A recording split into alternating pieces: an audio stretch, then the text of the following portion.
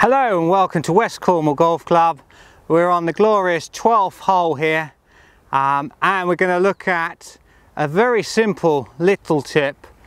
Again, one that often people ask me about, and that concerns driving, and more importantly when you're in a big wide open space like this off the 12th tee, what to concentrate on. So here's a scenario.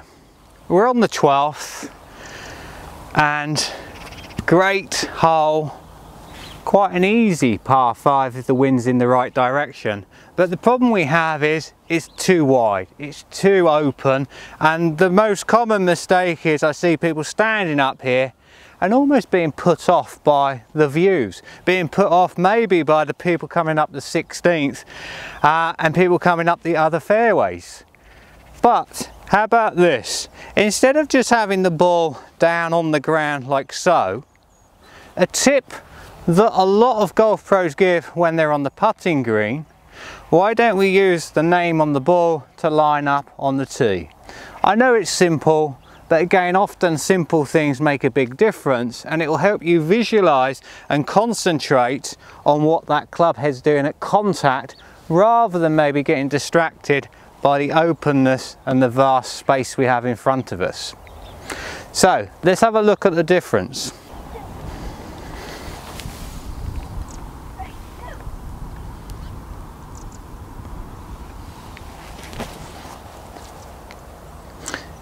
The big difference here is when that club head goes down, not only have I established the target line, but I can actually get that club face at right angles to that target line easier with the logo I've put on the ball.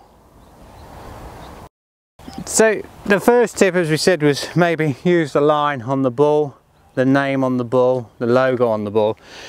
And I know everyone's going to say, well, this isn't practical, you can't put down anything on the ground. But again, it's a visual thing. When you watch golf pros that stand behind the ball, lift the club up, try and find some intermediate points to aim at, what they're actually trying to do is imagine this line, that target line that then, as we've talked about in previous videos, helps you be aware of which way is the club moving as we hit the ball. So yes, a little bit impractical, and definitely don't do this in your next monthly medal, but as a practice mechanism, as a practice idea and a concept, a great visual one to have a go at. Let's have a try, see what happens.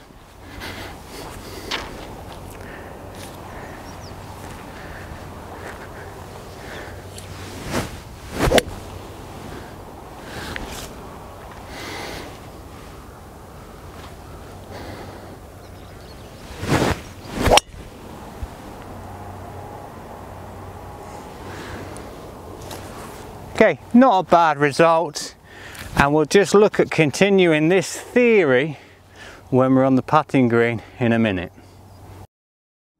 Here we are on the green. We're going to apply the same principle once again. So I've already marked the ball, I've used the grid on the ball to line up, I've checked the ball and the line from behind the hole, and it's exactly the same as that driver.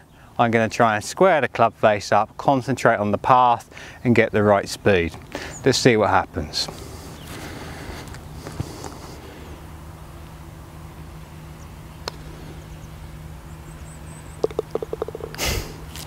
Yeah.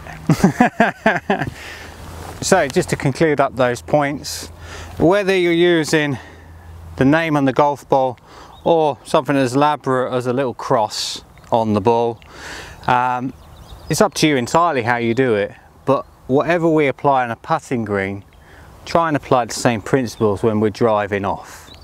If you need any more advice, you can follow the links below to my website, and I'd be more than happy to discuss the different options open to you to get you improving your golf straight away.